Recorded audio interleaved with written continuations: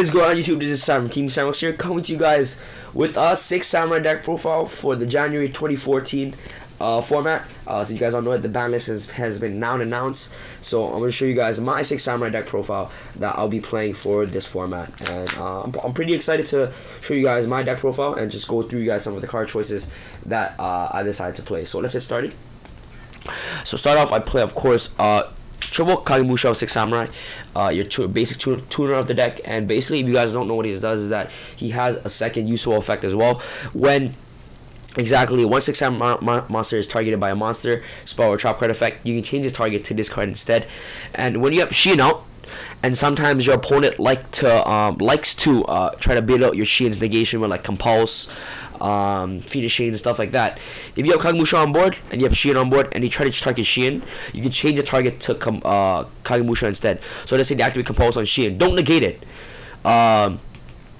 Use kagemusha effect to change the compulsory target to make it target to him, and he will be returned to your hand instead. And so anything that targets tries to target any 6 Samurai monster, change the target to kagemusha instead. That's why kagemusha is a beast in this deck, and also it's a tuner of the deck, and it's of course a asceticism target in the deck. Next, I played the double elder. Some people don't like to play 2 elders, but I still love playing 2 elders. He basically is your free special summon, gets you more counters with Uniteds, and he makes you go into the tree beast fast. And he's also an asceticism target for kagemusha. Next, I played a double 6 Samurai kageki. It becomes 3,500, I think. No, 3,700 on board. With shadow of 6 Samurai on the field, and he's just pretty broken. Kageki makes you instant Shiens.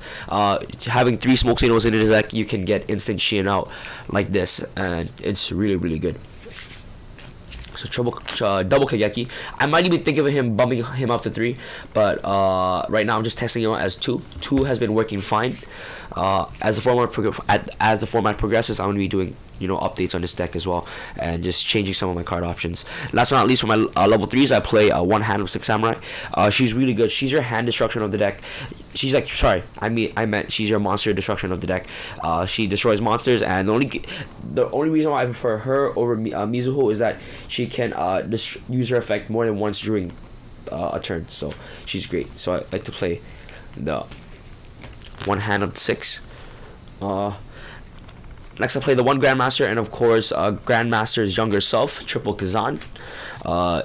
This is absolutely the broken lineup. Kizan just spams the board, and it helps you get field presence on your field, and he becomes, of course, 2100 meter on the field when you have 2 or more 6 Samurais on the field, and he's just really good. Same thing with grandmaster. If you guys don't know what grandmaster does, basically, if he gets bottomless, he gets to use his effect to add a 6 Samurai monster from your graveyard to your hand. If he gets solemn warning, he still gets to add his effect to add a 6 Samurai from your graveyard to your hand. He's really broken. Grandmaster is absolutely amazing. I love Grandmaster. It's really good. But the downside about him is that sometimes I hate playing him because I would dead draw him and I won't have any Samurai on board to summon. So Grandmaster is still pretty OP though. Really good.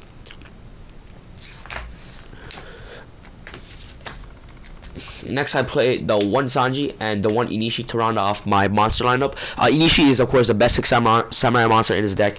He's your compulsory. He's just too good. The fact that you're able to use his effect during either player's turn to bounce back monsters, absolutely amazing. And Zanji is a great asceticism target with Kizan as well. And yeah, and if you guys don't can see, I do not play Great Shogun Shien. I don't think that card is good because it's really inconsistent sometimes. I do not try to have an OTK build with 6 Samurais. Gateway is bad, and you don't want to have a OTK approach with Samurais, because if you have that, you're gonna lose. And I like to how I like to play this deck is control based. Summon Shien, summon not be set 5 and stuff like that. And that's how you basically win with this deck, by control, not try to OTK your opponent like how the deck used to be back in the day. So after the spells, I played a self-explanatory 1 ROTA and a triple smoke signal, switches out your Samurais. Next, you gotta play the triple United. United is just broken. Like I always kept these Uniteds as super. Like I got them long time ago, and now I'm like, I'm never gonna get rid of them for some reason. It's just like samurai is always gonna be my deck. Like I just can't give up on them. It's just too good. Next I played double ascetism. I might bump this up to 3, but 2 is working really fine right now. It helps you brings out your the tree beast, Shien, and your synchros faster. I played the 1 Book of Moon, double Bitter Lance, and of course the double Mystical Space Typhoon for back row removal. I like to main MST now. It's really good.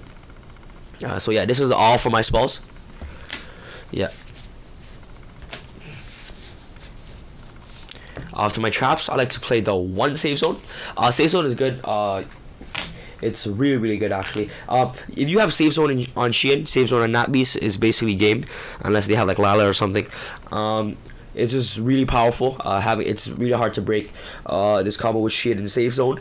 And if Save Zone is equipped with Shien, and your opponent tries to get rid of Save Zone, and you have another Samurai on board, you can destroy another Samurai instead to save your Shien from the Save Zone's effect of destruction. It's really good. And the good thing about Save Zone is that it's chainable. So let's say your opponent MSTs this face down Save Zone, you activate Save Zone, you chain onto your opponent's monster, and then they'll basically die. So that's why Save Zone is really good. It helps protect your monster and can be used as in a versatile way by chaining into like MST or like Dust Tornado and stuff like that. So 1 Save Zone. Next, I play double-edged sword and double Musukani Magatama. Magatama is your solemn judgment. The way that I usually play this deck is that sometimes if I'm afraid of going into Shien for the first turn, if I'm going second, is because I'm afraid of getting warning, afraid of getting bottomless and stuff like that.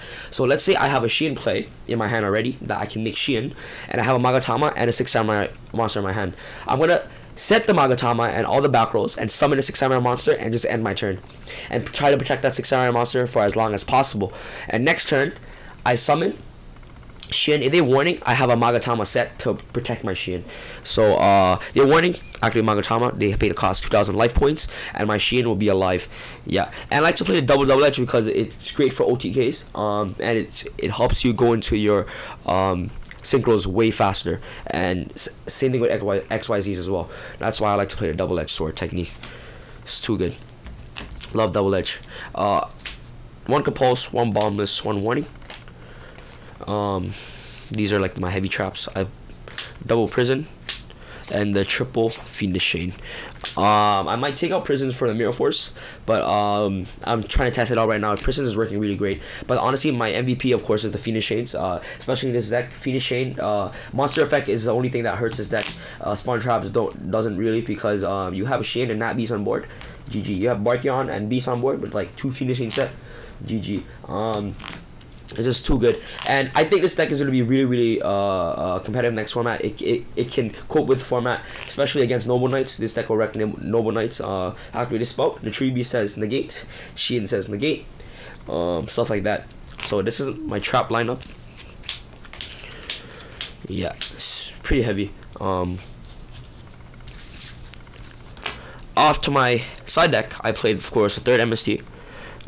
Having that extra back row move was great for especially decks that like burn, that play a lot of back row. Double Rivalry of Warlords, Rex Constellars. Constellar is a pretty good matchup against this deck because Pleiades just takes a shit on Shien. Double Snowman, double Maxi.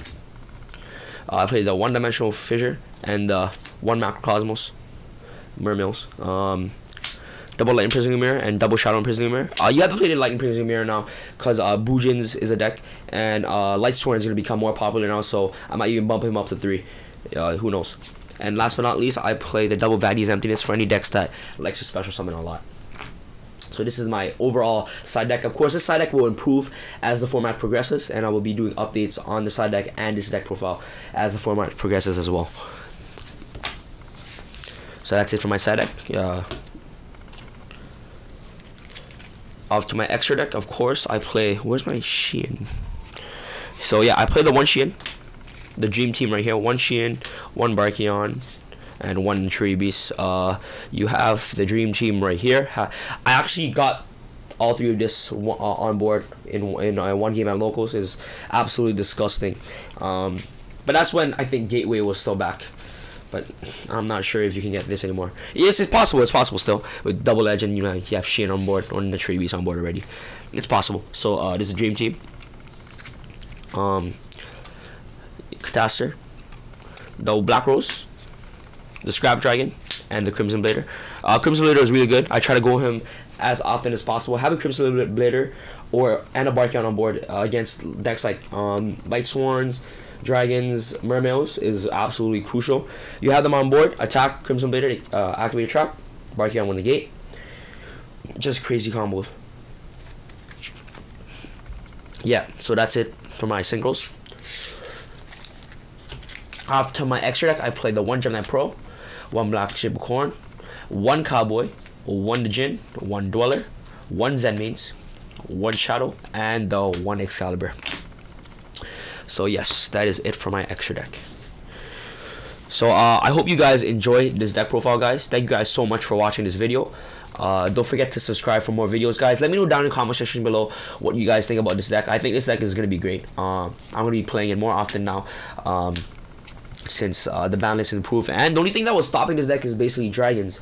That's why it didn't really have a chance against like the meta because of dragons. And dragon just basically wrecks this deck because all monster effects and just overpowering the board with big beaters on board.